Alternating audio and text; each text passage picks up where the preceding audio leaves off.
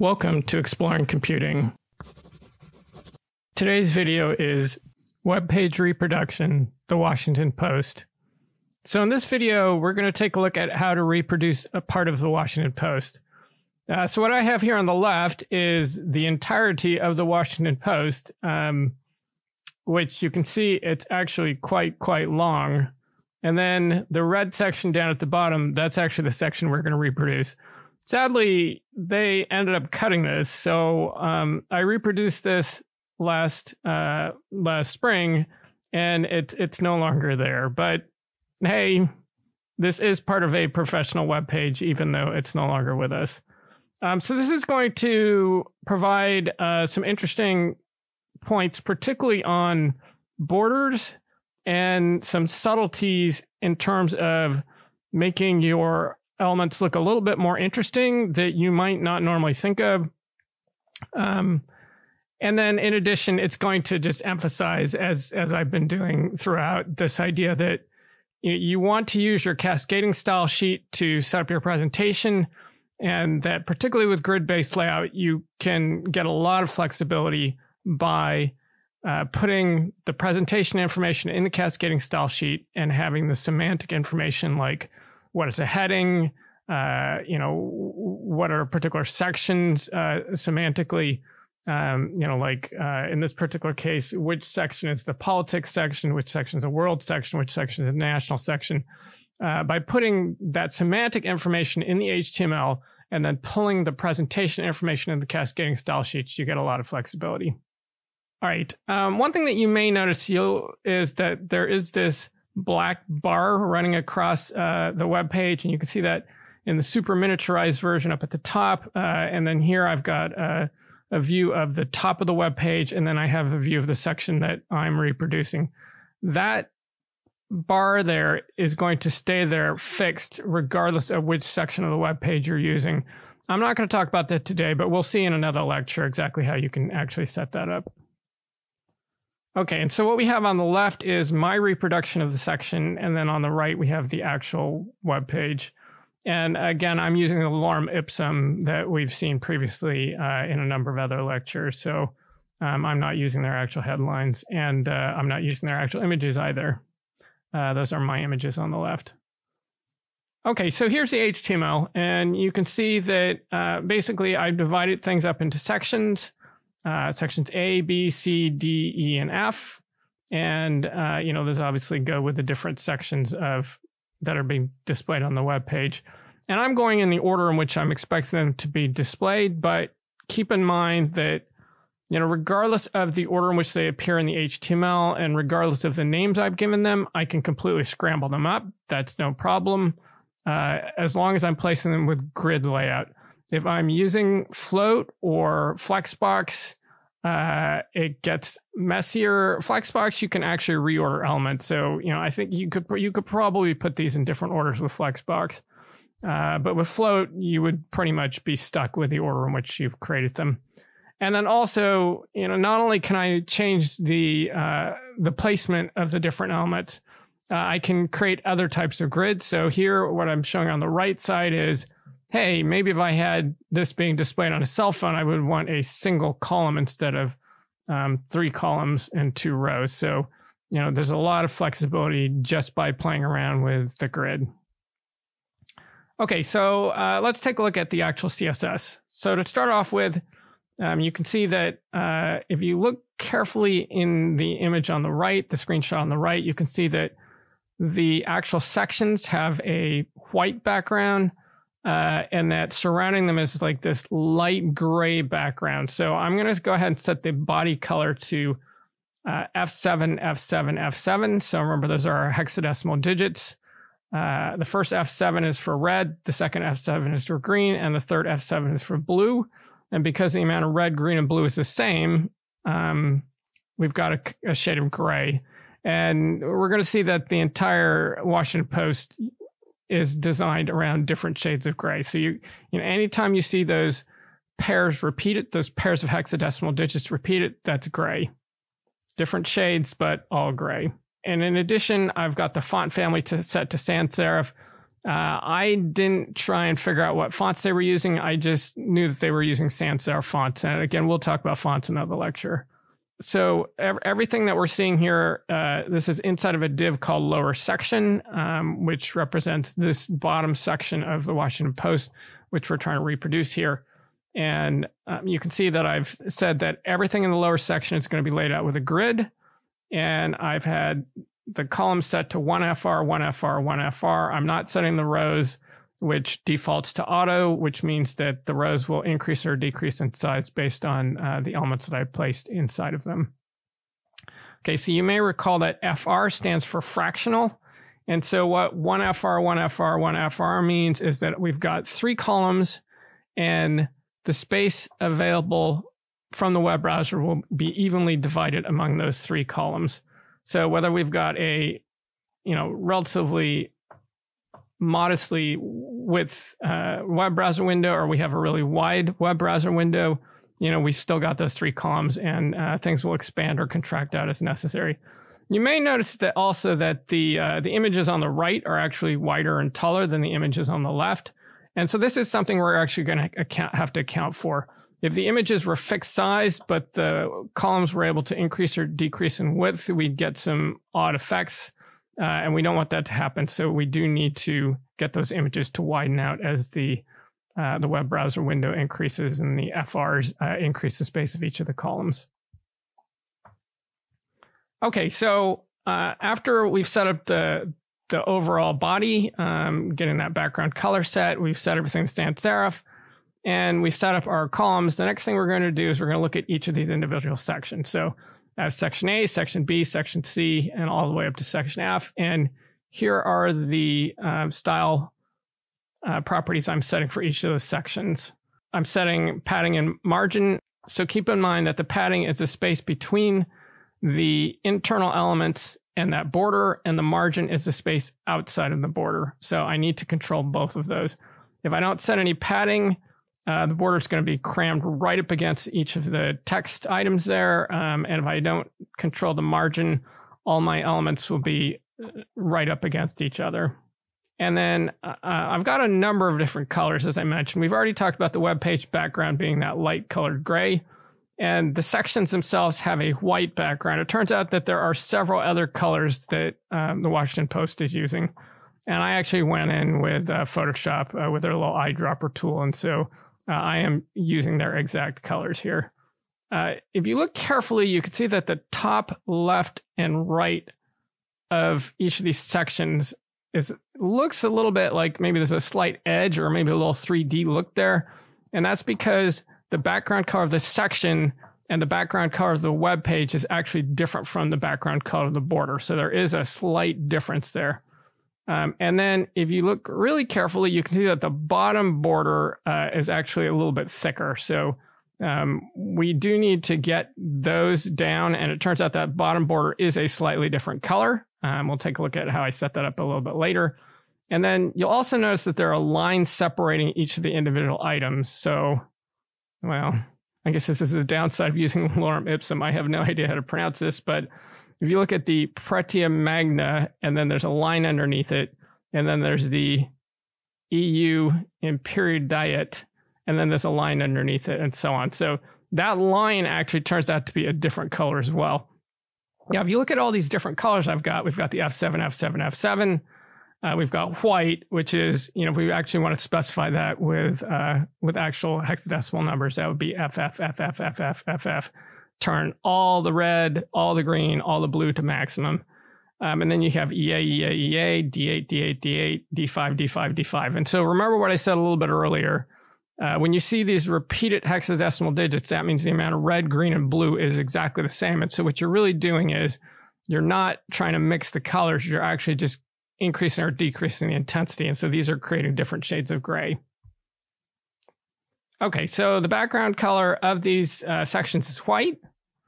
And then we've got our borders here. So don't forget, we need to set that border style to solid. If you don't set the border style, if you set the border width and the border color, and you don't set a border style, you get nothing. All right, so let's take a close look at these borders. Remember, there's several different ways we can specify the border. We can explicitly say border width left, border width right, border width top, border width bottom. We can set border width for all of them with a single value. We can put 2 values, one for top and bottom, one for left and right, or we can specify 4. And you can see that's what we're actually doing here. So remember, top, right, bottom, left. So we've got 1 pixel, 1 pixel. And then as I said, that if you look at that bottom border, it's actually a little bit thicker. That's actually 2 pixels instead of 1 pixel. And then the same thing happens on these colors. So I specify 4 colors. The 3 colors that are the same are the top, right, and left. And then the bottom is actually quite a bit darker. Okay, also, if you look carefully, you'll notice that there's a slight curve on the corner there. This is determined by the border radius. Here I've set 3 different border radiuses. The first one is no radius at all, and you get that square corner. And then I've used the border radius 5 pixels, which is what I'm using. And then I have one set to 15 pixels just to kind of emphasize what that border radius does. If you're still not seeing it, here they are highlighted. Look in that lower left-hand corner, and you can see how that all works. And you may also be able to hear Maddie drinking from her water dish. She's actually been wandering around the living room where I'm recording this, kind of looking at me like, let's play. I really want to play. Why are you talking to that, why have you been spending all this time working on the computer, getting these graphics right, and now you're talking at that thing? You should be paying attention to me. I'm super cute.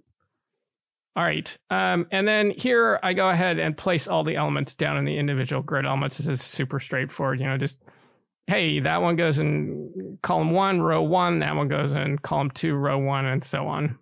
Very straightforward.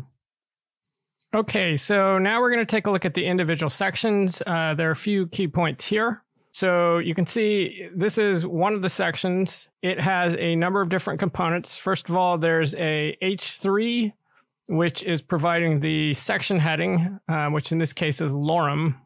And I actually don't have an H1 or an H2 here, but my assumption was that certainly you would want an H1 for the main heading on the top of the entire web page, the Washington Post. And it's likely that there might be some other more important headings up top, which you might want to use an H2 for. So I sort of assumed at this point, we're relatively getting into the middle of the heading importance. So I went ahead and used H3s for these section headings. And you'll notice here down at the bottom left, I say no styling. I actually did not end up doing any styling with the H3, either with the H3s themselves or with this class section heading. It looked right, so I just went ahead and left it. It has the default size, default weight, and default top and bottom margin. I didn't do anything at all with it. Okay, and then we have the image. So this is an image, this is a photograph of the HMS Victory, which was Admiral Nelson's flagship at the Battle of Trafalgar. And I went ahead and gave us a class. And you'll notice that almost everything I've been doing here in this part is marked as a class. The individual sections have IDs because I want to place those in specific locations. But as far as the images and the headings go and the sections go, those are all marked as classes, not IDs, because they have the same characteristics I'm going to use on all of them. So remember, use ID if you've got a specific item that you want a very specific set of rules for. In this case, placement on a grid. It seems pretty clear we would not want to place several items on the grid in the same location. That wouldn't make sense. So those use IDs. But everything else uses a class because I'm going to use common styling on all the different elements. You can also use type selectors. There are a few places I use type selectors.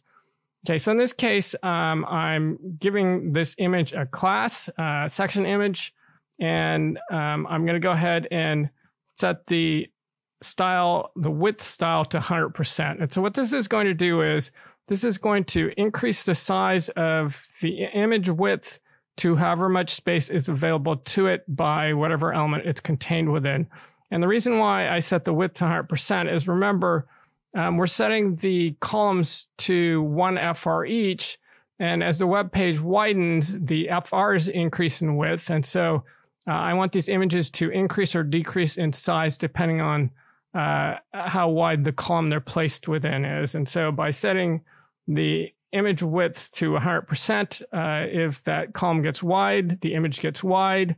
And since I'm not setting a height, the height and width will increase proportionally to the proper proportions based on the original image. Okay, and then I've got a number of subsections. These are divs, and they may include multiple elements. So in this first one, you can see I've got that word up on top, analysis, followed by the actual title there. And so this is actually coming from the original Washington Post. Some of their little topics down here are just marked with the name of the topic, but some of them are marked as analysis, some of them are marked as review, and some of them are marked as perspective. And I use a slightly smaller font, which we'll get to in a minute, and they appear directly above the name of the title. And so I combined all of this into a single div, and so you can see this div contains a secondary div with that analysis word on there, and then it also has an H4. The next one also has that analysis, the little div on top of it with an H4, and then the last one just has the div itself.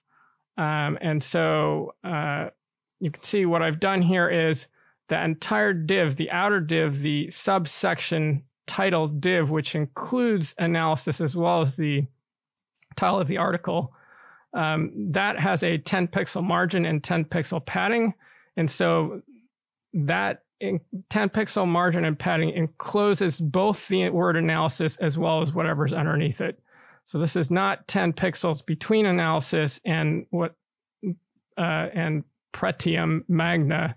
It's 10 pixels outside of analysis and Pretium. All right, so you'll notice that there are lines between each of the elements here.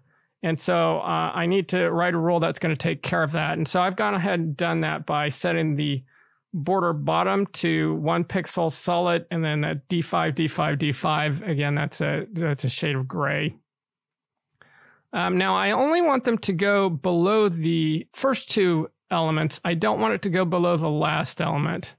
And so the way I'm going to do this is I'm going to override the behavior on the last element by using this pseudo class last child. And so because that last element, the ut ante metus, is the last subsection title, it's the last child of its parent, I'm going to override the border bottom and set it to 0 pixel. So all of the elements are going to have a bottom border except for the last child. That will not have a bottom border. And so that's how I'm going to go ahead and create the lines between each of the elements, but not below the last element. Okay, and then finally, here's how I actually set the font size and weight for each of the analysis, as well as the wording below the word analysis. And this one uses analysis in both the first two elements. There are other places where I use the perspective and the review, just as the original Washington Post does, just not in this particular example here. And so you can see I set the H4, which is the main text for each of these subsection titles. I've set it to margin 0, padding 0, and font size 12 point. So this is actually worth mentioning. So a lot of the different elements on the web page do have preset margin, particularly top and bottom margin. All the headings have preset top and bottom margin. And you may want to get rid of that. And so that's what I'm doing here. I'm explicitly saying, yeah, I know that there's a margin already set for the H4s, but let's not use that margin. I want to get rid of that margin.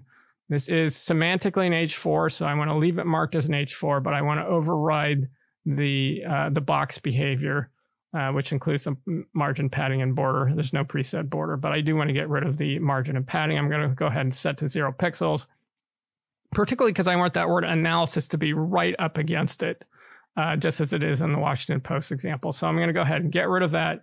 I'm going to set the font size to 12 point, and turns out the default behavior on the H4 is going to go ahead and set it to bold. So I get the look that I'm looking for. And then the subsection type, that's the analysis or perspective or review.